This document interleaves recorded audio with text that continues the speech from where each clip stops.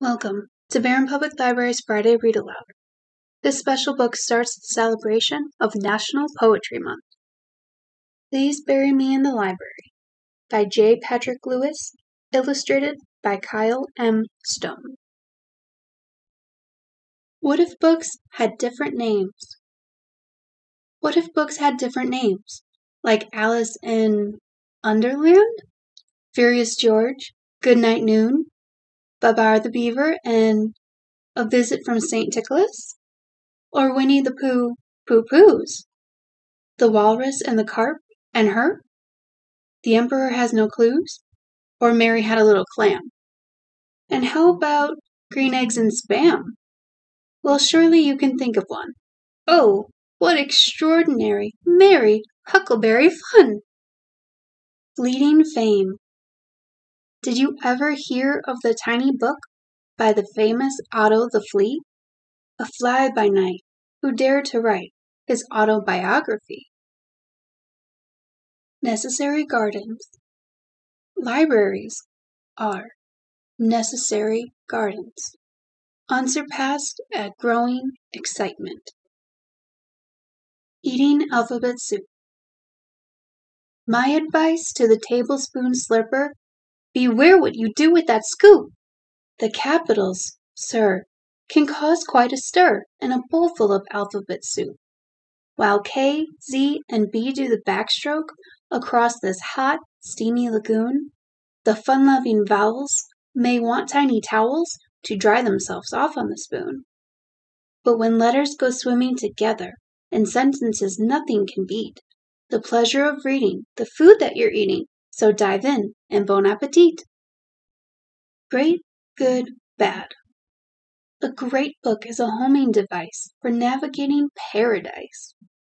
A good book somehow makes you care about the comfort of a chair.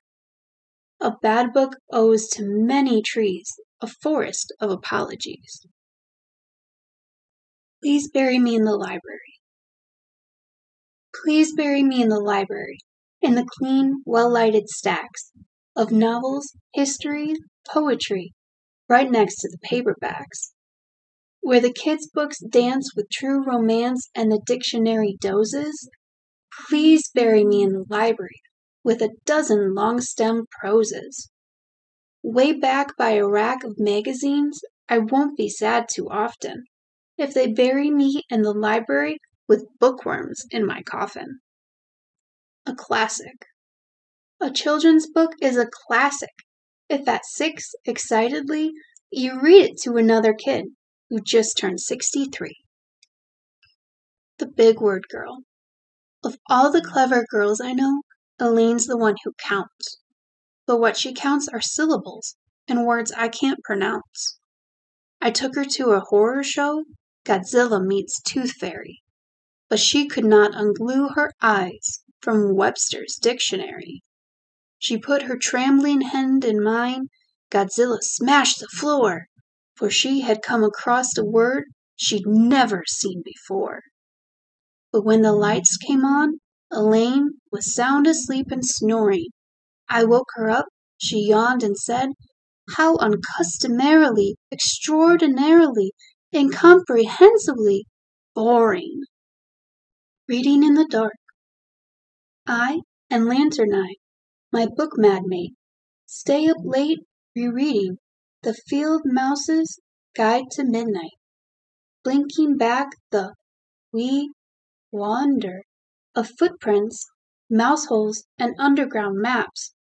"You know," I hoot to Lantern Eye, "books are loaded traps."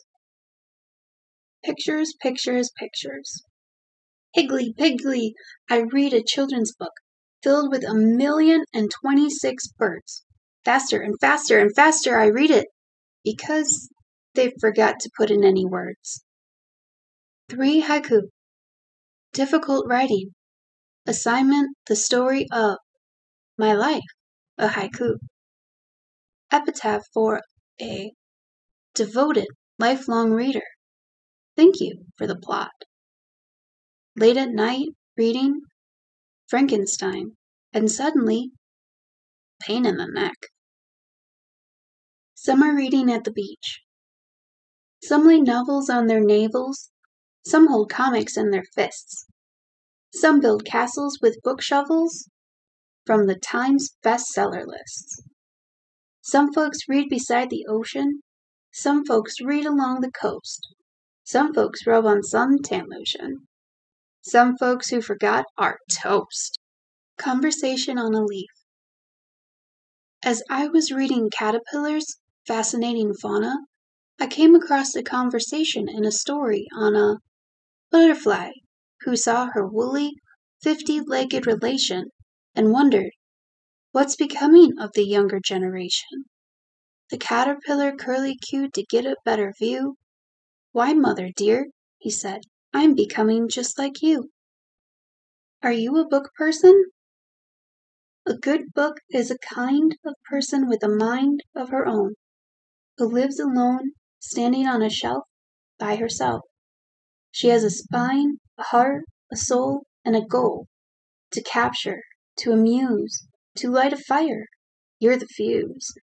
Or else, joyfully, just to be, from beginning to end. Need a friend?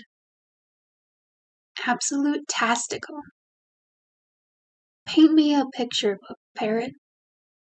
Honey me poetry, bee. Hush me a lullaby, owl. Bookmark me, flea.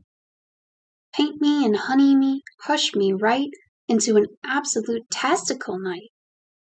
Riddle me riddles, anteater. Pop me a pop-up snail. Knit me a mystery, black widow. Read deeply, whale. Riddle me, pop me, and knit me soon over the absolute-tastical moon. Wonder me myths, snow leopard. Roar me adventures, black bear. Leap me a legend, jaguar. Look lively, mare. Wonder me, roar me, and leap me high into the absolute-tastical sky.